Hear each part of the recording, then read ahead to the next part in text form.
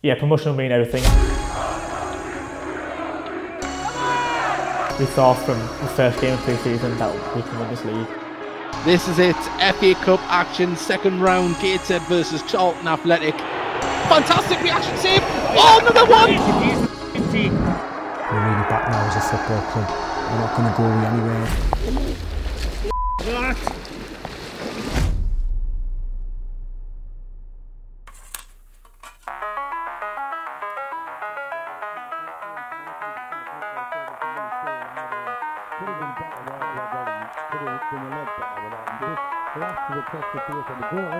Ball wins the header on the halfway line. It's flipped on by Mike Williamson, who hasn't come back yet. On the space, Langstaff, edge of the penalty area to win it. He does! Macaulay Langstaff gets his second, and it's Gateshead 3, Altrincham 2. Gateshead have made it through. They will welcome Charlton to the International Stadium in the second round of the FA Cup. I think that was probably the best feeling I've ever had on a football pitch. I scored 2 goals in the game, and it scored in the last minute. My confidence was so high, I was buzzing.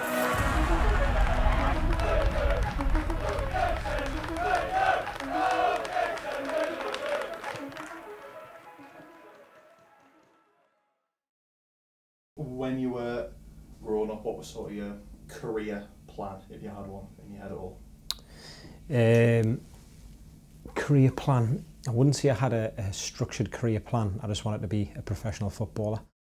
Against Chadwick now, running down the line into the box. Watson, header cleared off the line. Surely. Put in the net by Watson. Possibly the easiest goal ever scored across box. My dad came down to pick me up when I was playing football. I remember that. I haven't got many memories as a kid, but I remember that. I was playing football and noticed that he was smiling watching me play football. And obviously when you're young, you just want to impress your parents and make your parents sort of proud of you. So from there really I was just obsessed with football, and I've always been obsessed with it. My first job was working in Asda, bringing stuff from the warehouse to the shop floor so that people could stack the shelves. And then I went to work in a call centre, again coaching alongside that. And then from the call centre I went to work for like a finance company in Newcastle. I kind of stopped all the football coaching, but I was still playing semi-professional. When I was in that office, it was a realisation that I was miles away from where I wanted to be when I was sort of younger and what I wanted to do. So me and Belly worked in the office at the same time, and we both kind of made a decision that we were going to go back to education, but I just knew that I wanted a different career path. So went back to uni to pursue getting into full-time football. You're to punch your 1-2 in, so Panny plays a 1-2. Get it back, yeah, then Macca plays it, you go back to your cue, Panny. Stay there, Macca, yeah, and then you'll stay there, okay? So you always go back to your cue. Once you play it, you'll have to stay in to get the next one too. So I set my own business up as soon as I finished uni, and I was playing for Darlington at the time. So I just asked Martin Gray if I could do a session with the boys. Done a session, he was really impressed with it, so he was friends with Malcolm Crosby at the time. So he rang Malcolm while we were doing the session, and he said, we've got a player here who's doing some really good stuff. Do you want to send him into Gateshead and he can help the boys out and see if you like him? Malcolm was unbelievable with me, like unbelievable. And then from there, Malcolm just said, yeah, just keep coming in. And then I've been really lucky that the managers that have followed on from Malcolm have liked what I do and liked me as a person, and that's allowed us to continue working for the football club and then where I am now. What's been happening? We'll run from the top. We found out that Steve Watson had tendered his resignation and was going to take up the position at York City. Nick McLean has put, best of luck to Steve and Mickey. I think the club should leave Clarkey in charge until the end of the season. Don't think more upheaval is required, but realistically, who would you want for the job? I'm not even looking. When Steve left and Mickey took over, Ben just, I think he just wanted a friend really to be there to support him, because he knew that he was going to do it because he wanted to help the club. So although it was coming in as assistant manager, I just seen it as coming in to try and help Ben as much as I possibly could, knowing how much the club meant to him. So I wasn't coming in giving any tactical information out or anything like that, or anything even close to that. I was just coming in to try and help each and every player individually and just be as supportive to Ben as I possibly could be. And I was just really grateful of the opportunity that he asked me, although it was probably just because I'm a close friend of Ben and he wanted that, but he could have had his pick. I know there was a lot of people wanting to help him at the time. I know his phone kind of blew up the day that he got the job, but he asked me to help him, and I'll be forever grateful for that, because that was a massive opportunity that Ben's gave me there, and he probably doesn't know it himself how big the opportunity was that he gave me, but it was everything. It's the full reason why I'm here today. How will Ben Clark start his 10 years Gateshead manager alongside Ian Watson, his assistant? They just sat down. I think when you finish your career or you finish playing, you always have certain games that you remember, and that was a game that I'll remember forever. I remember driving to the bus to get on the bus to come to go to Salford, and I was getting really emotional, and I couldn't tell you why I was getting emotional, or I don't know the reasons, and I just remember every single part about it. I remember getting on the bus. I remember talking in front of the lads, which is something that I'd never ever done before. I was a strength and conditioning coach, so the lads were well within the rights really to say, like, well, you know, you've never played this level before, so why are you trying to give us information? But they didn't. They were absolutely brilliant with us. I remember how the game went. Obviously, Pearsie giving the penalty away. For Matt Green to run onto, and the keeper and he's brought down Matt Green, and it's a penalty. And then Scotty Bowden getting the goal as well. It's a shot off, it's an equaliser, and it was a fantastic cross. Robbie Tinkler. It was an unbelievable day, and on the bus on the way back was just really good, and the supporters, how much they sort of appreciated what Ben was doing. Having Mike on board as well, it was the start of that journey of getting to know Mike and getting close with him. So it's a game that I'll remember every single bit of it from start to finish, probably for the rest of my life. Now, training starts now, okay. I think we need to move the ball a little bit quicker, alright, because that's what we're going to have to do on Friday, so it's important that we get a good day. But for me, it's just your mentality, alright. Generally, I think we're a better side than them. Having watched them, I think we're a better side than them, okay. And as I say, if you're on the outside looking in, you might think, oh, I was just talking. But generally, because I know the group, alright, we've been together now for a long time, okay, I know the mentality of the group, I know his individuals, I know his players. I 100% believe that we're a better side than Charlton. And it's not an occasion where we go and we just turn up and we enjoy it. We go there and we win the game, as we have to say. Alright? Move. Nope. With Angelos for the warm-up, boys.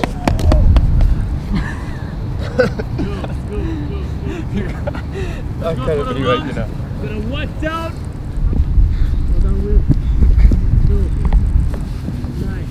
Step and go.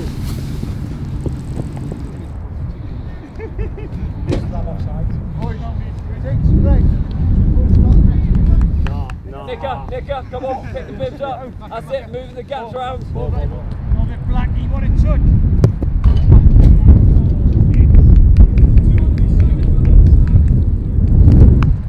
It's big. Macca sharp. Yes, Macca. Mike, Macaulay Langstaff hasn't been involved in the last few games. How is his fitness looking? He trained today. He come through today, all right. So we'll see if there's any reaction. We'll gauge that, and like I say, there's competition for places in every department at the minute. So we'll gauge that, and we'll see how it goes. Yeah, I think I've always felt like I've had a bit of a point to prove ever since I signed full time. Shot off, Liz, Macaulay Langstaff! Yes! Ball line though, he's swung it up, he's still going. What's the shot? What a finish! Macaulay Langstaff, can he finish it? He can! Get in! And Macaulay Langstaff, calm. Your confidence just grows naturally, and then you start having the belief that you know you can do it week in, week out. I think that was massive for me. Sort of my mindset changed. I was like, I knew I could score goals at this level. I'd done it previously, but I had a couple of years where I didn't quite do it. So when I started playing games and scoring goals, I was performing well as scoring goals.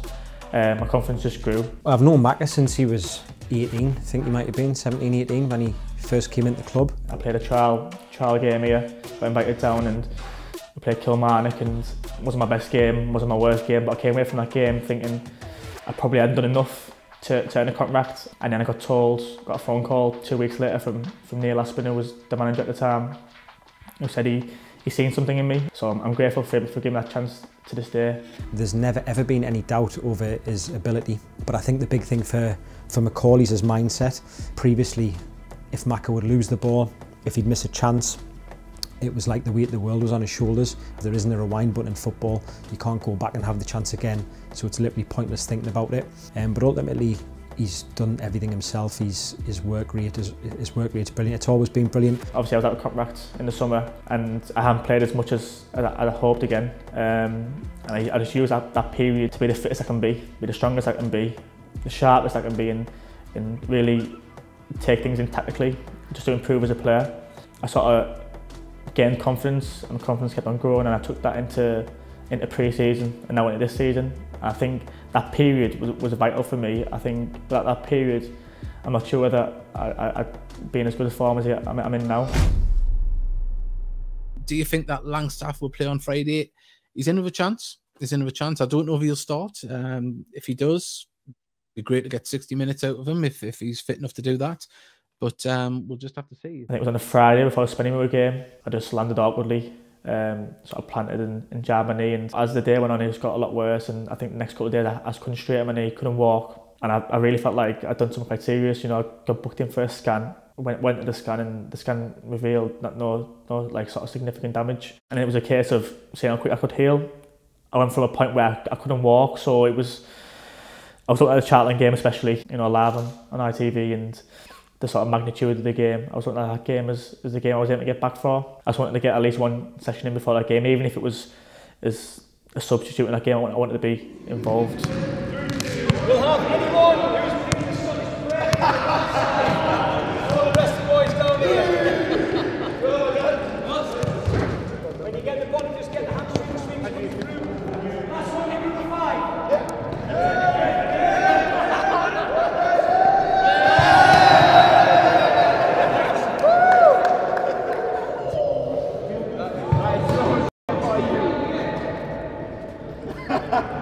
This right line here, European, non-European, side, forwards backwards, three jumps up, side, forwards backwards, Brazil!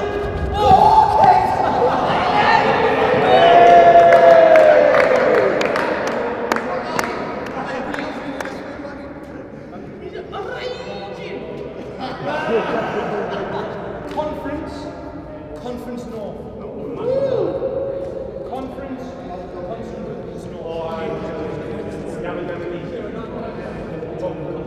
Ready, side, forwards and backwards, big jumps up, side, Gateshead!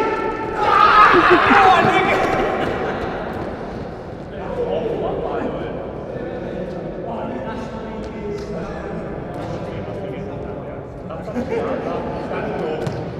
Yes, please.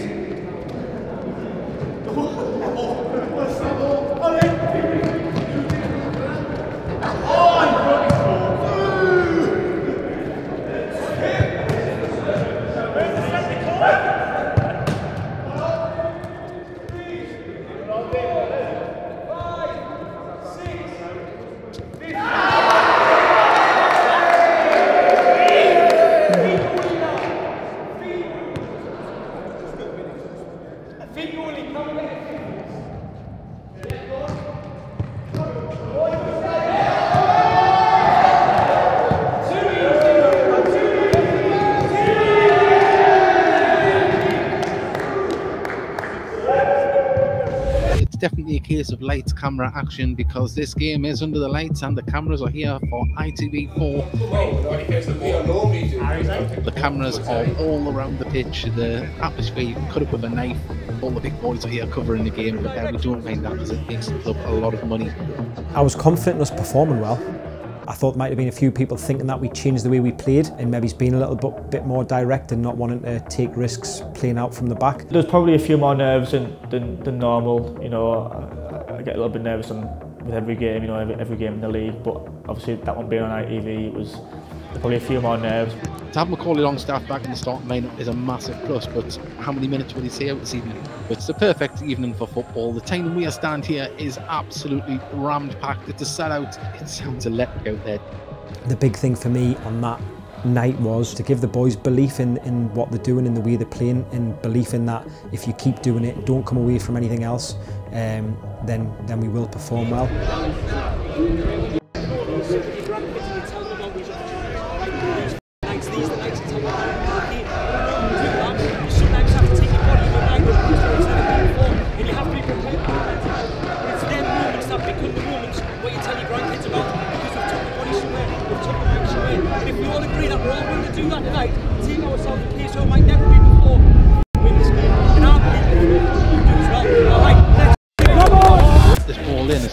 Forward towards Dan Ward again. Lovely touch, lays it off to Kedwin Scott. Can he get a shot off? He can! Oh, side netting! Lovely touch from Kevin Scott, puts the ball through for Macaulay Langstaff. Can he get in front? Apparently can. He needs to cross this ball across, he can. There's no, it's fell to Campbell. Campbell, can he shoot? Shoots! Oh, agonisingly over the bar. Now the ball's over the top, and surely he's offside there, Washington. And he's going to get down there, crossed it over, and that's in. I think it might have come off Mike Williamson there. I think it's an own goal. Stockley's celebrating, but that looked a very dubious offside there. We had a belief that if we did turn up and we were at our best, that we can beat anyone on that day. The pressure was on them, so we just sort of embraced that, and I think we went in the game with full belief that we could win the game. We didn't come away from who we are and what we are. We kept with our fingerprint, and we performed really well on the night. We were there for a reason. We were there because we'd worked so hard, and we're playing night EV against Charlton in the FA Cup. It doesn't come along very often. We have to embrace that. Campbell on the far side. Campbell, can he finish this one? Goes for the shot. Great save. Comes back to Campbell. Second one. Oh, past the post. It's sat up for him lovely as well. Find the man. It's Dolly who leaves it. Shot. It goes. Oh, save. Langstaff.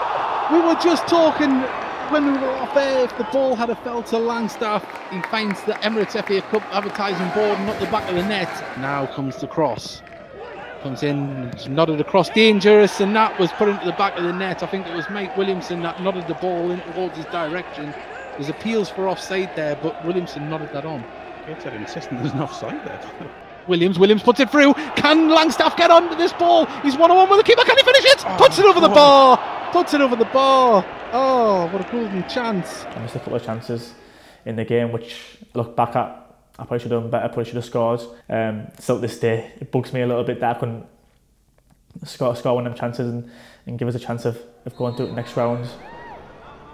Ollie puts this in towards the back post, and it's hit. Oh, fantastic reaction save.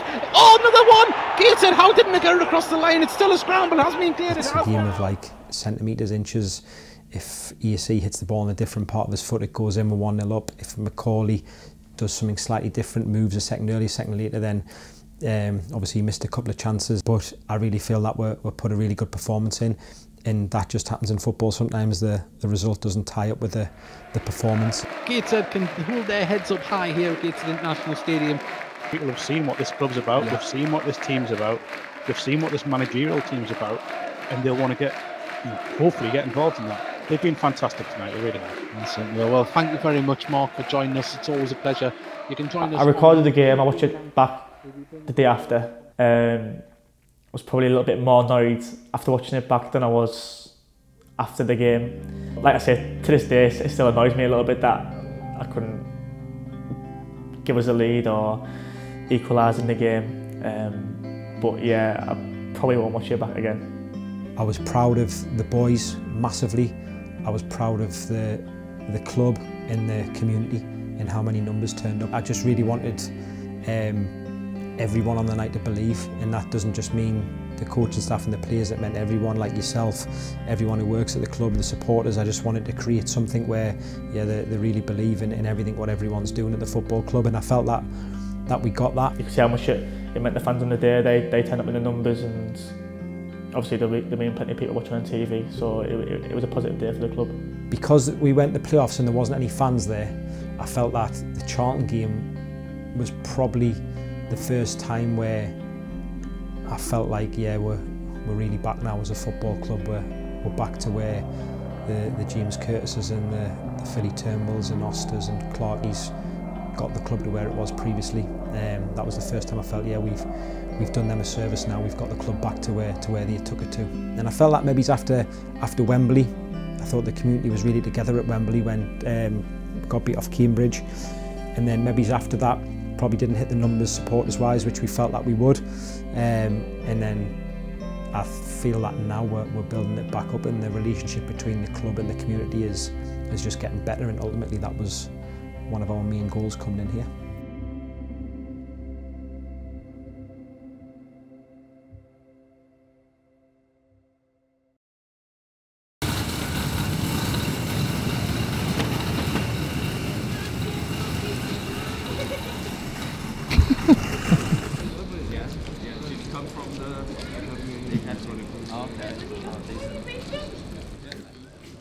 can't play on this, can't play on that. Glasgow is a really tough place to go. The pitch was horrendous on the day. It was raining quite heavily and lads couldn't really stand up on the pitch. It was a really tough condition to play in. Just switched on the whole time. What a f***ing battle this is going to be. Yeah. Enjoy it. Back in your two groups when Greggy's ready. Come on, fellas, come on. Come on, guys. Come on. Let's go now, eh?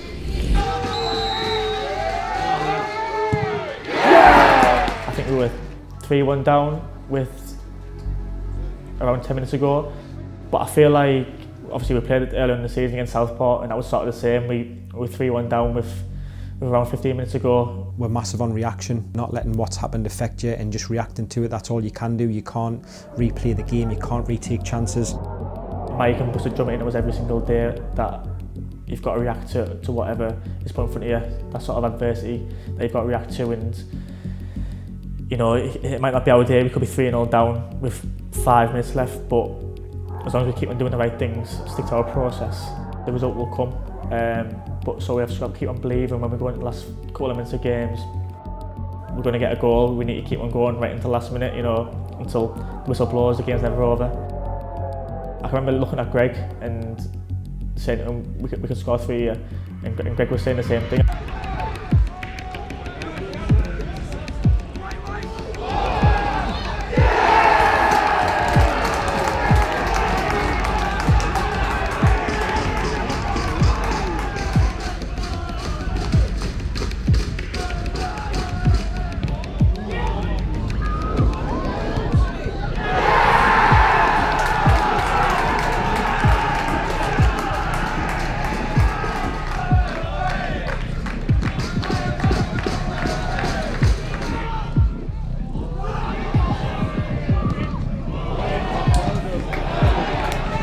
Going into the last sort of 15-20 minutes of the game, if we are down 1 or 2 goals, then we know we've got a forward that can pull us out a bit.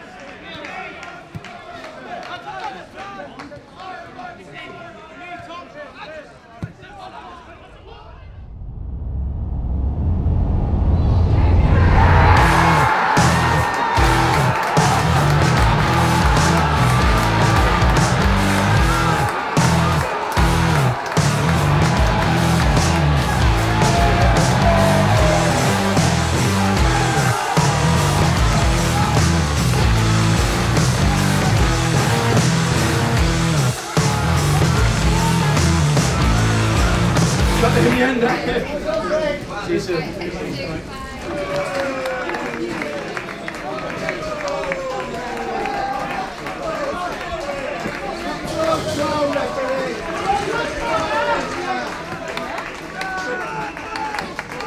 A lot of what we do is for them. They turn up in the numbers week in, week out. At home, they sing for the full 90 minutes. They follow the team away from home as well. And they've been brilliant, you know. I've always said it's more than a football club here at Gateshead, it's a community, and I think, you know, obviously they've had a tough few years in terms of off the pitch, I think, to the point where they almost never had a football club to support. I hope they take a lot of satisfaction from the fact that we're getting the club back to where it belongs. I can't believe I'm getting it. He can't go in the sea. He's going to make him sink. Ice Cube was thrown away in the sea. He's melting. So there's no just driving it to the opposite side and it goes out of play. What a big reverse. Why is he going for you? Jesus. He's facing the others. Could end up with no pals. He's not hitting anything that before. There we go. Relegy. Go on. Nice. Excellent. There you go. Control it. That's Kate. Class kids. That was nowhere, that. No, it wasn't nowhere. Because I wasn't even there. So you were facing this way. I was behind you and you still mentioned it. If you double it, you go in the sea. Why do I need doubles? I'm not doubles for someone else. Mate, no, I'm not. 1 second. Last one then, this is the last one. That was in a good last one. Whoa!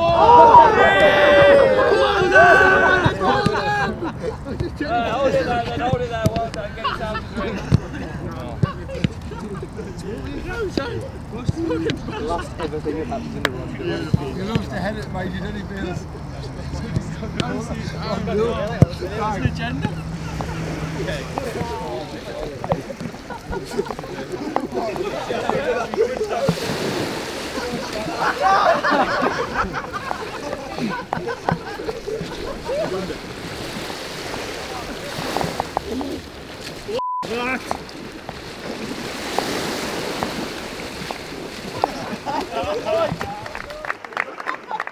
When I first took this job, I had a few people sort of ring me and give me advice, and a lot of what people were saying was don't get close to players, distance yourself, but it's impossible. It's not in my nature. I feel that that's my strength as a coach, is getting close to the boys, getting to know them. I know what he's like, I know what his character's like, I know him very well, and I really got along with him. I think if you asked any lad in football that knows Busted to speak so highly of him. Some people might say that I do, some people might say I am too close to the boys, but I'll never change that way, because that's one of the main reasons I come in. I enjoy interacting with the lads every day. All that's just the biggest part of the game for me. So yeah, definitely don't get close to your players. For me personally, was the worst bit of advice I received. For other people, it might be right. They maybe shouldn't get close to players, but for me, I have to be close. When Mike and myself took over, the first two things what we wanted to do was create a club what players wanted to play for, so create an environment what players really wanted to come and play for, and if a player left here, then they'd say really good things about how we are as people, which is the first thing, and then obviously with that we felt that we'd be able to really build the community together again. It's been a good journey so far, and hopefully it'll continue.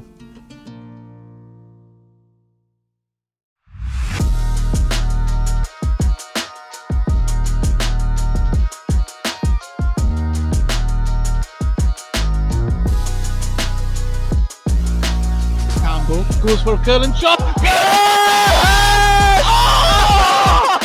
Ollie, no. Oh, lovely work. Can he finish it? He can! Brilliant. Oh! He's gone one-on-one. Macaulay Langstaff makes it 1-0. Langstaff steps up, blasts it into the net. Gateshead retake the lead. Good evening and welcome to the Heat Army podcast. There's a lot at stake here tonight, as Gateshead could go top of the league if they win. Will Mike Williamson's men see it out and take that top spot? Mark, such a pivotal game for both sides tonight. It is, and it feels positive when you walk in here. Gateshead will have to beat the professional best tonight.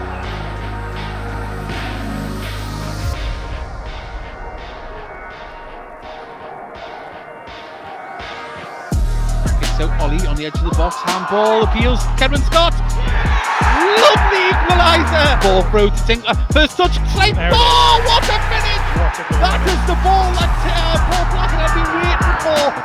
Pink Pines, oh lovely stuff, can Blackett finish this one? Oh, he's got 2 players around him, he does, what a finish, oh he had to dance around 3 players to put that in the back of the net. Ball forward for Langstaff, he can't get around the street, he can't finish it, lovely finish. The touch was beautiful. He rounded the defender when he got the ball and makes it 4-1, and the Simon Weir stand is on its feet. And that is the full-time whistle. Gateshead go top of the league. Job done. Simple as that. And it's on to the next one now. That's what Gateshead have got to do. Just tick off games. They've got to just keep winning, keep that momentum going. I keep using that word, but it's what you need to win titles and get promoted. You don't need anyone to tell Mike Williamson that or Ian Watson or Louis Story. I think I'd be lying if I said I didn't sit here and check the league table quite regularly. But yeah, at that point of the season when we went top, we got our rewards for the performance we put in.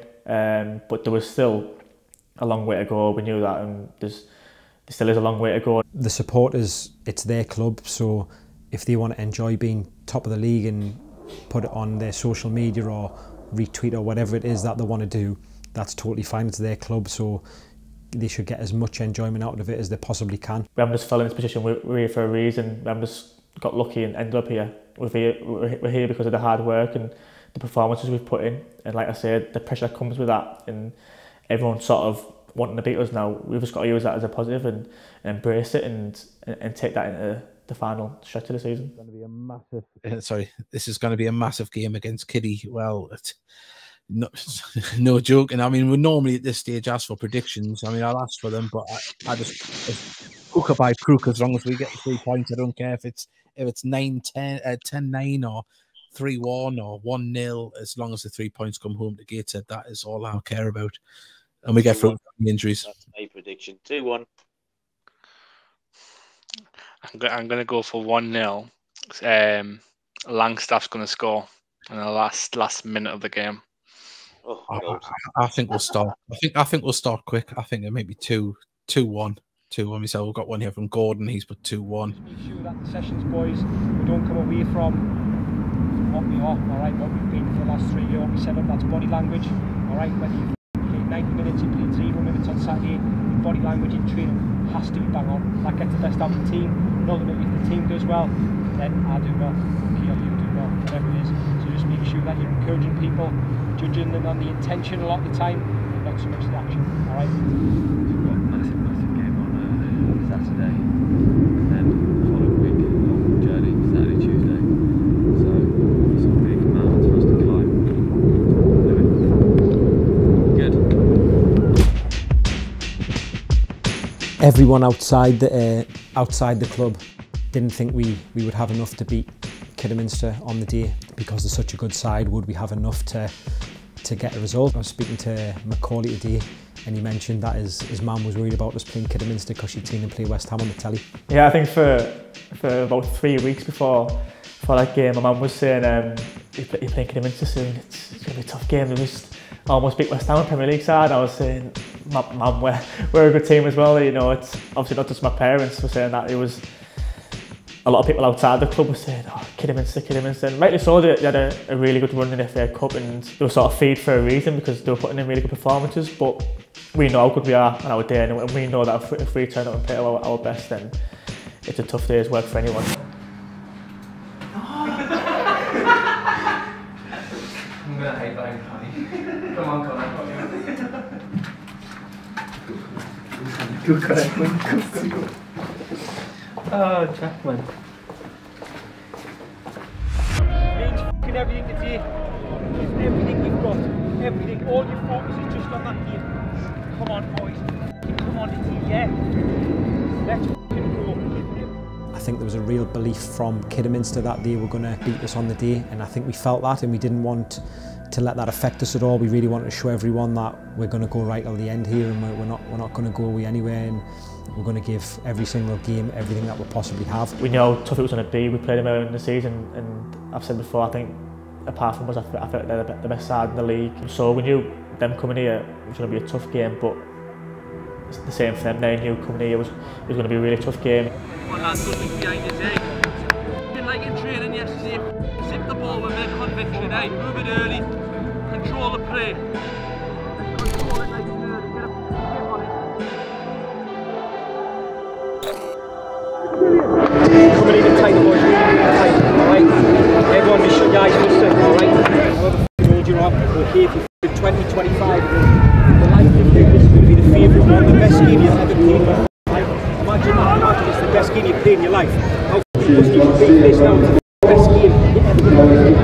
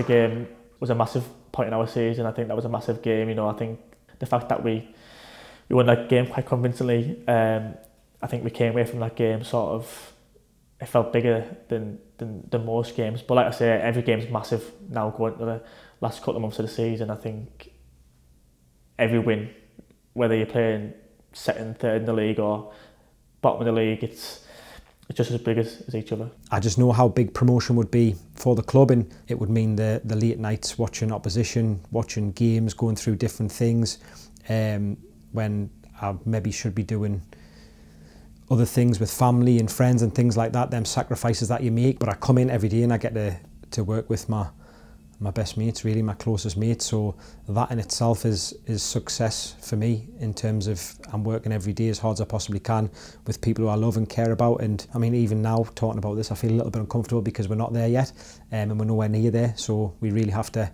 keep working hard and push hard. And whether we get promoted now, whether we get promoted in 2 years, whether we don't get promoted, ultimately I'd still be just as proud of what we've achieved, because when we came in, there wasn't a football club. I was ringing players to sign for us, and they wouldn't come because they were asking who we had already at the club, who they were going to come and play with, and I was telling them we didn't have any players. So to go from that to where we are now is something that I'm proud of, you should be proud of, everyone at the club should be proud of, and as long as we continue to help each other and work as hard as we possibly can, then that's the achievement for me. Yeah, promotion will mean everything. I think I spoke at the start of the season about the clubs that got promoted last season and seeing the celebrations. One of my good friends got promoted last season with a club, and I seen the celebrations and I was like, I want that next year. I say to this day, I think that point at Billingham Symphonia, when I think we're in Northern League Division 2 and we got promoted, and I think the feeling was unbelievable. And now obviously that's at a lower level, but I think if I can sort of replicate that this year with this club, and not just with this club, but obviously with the group of lads we've got, I think it's the best dressing room I've been involved in by far.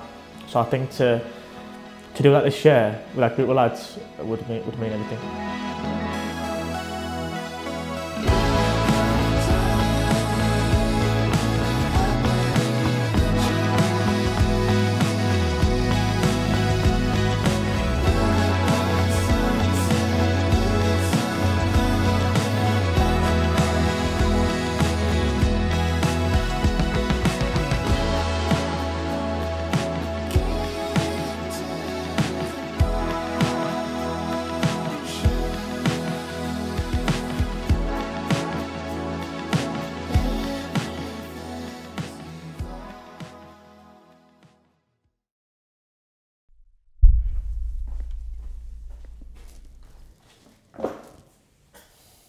That was tremendous, that. Did I need to wait longer? Was I supposed to wait longer?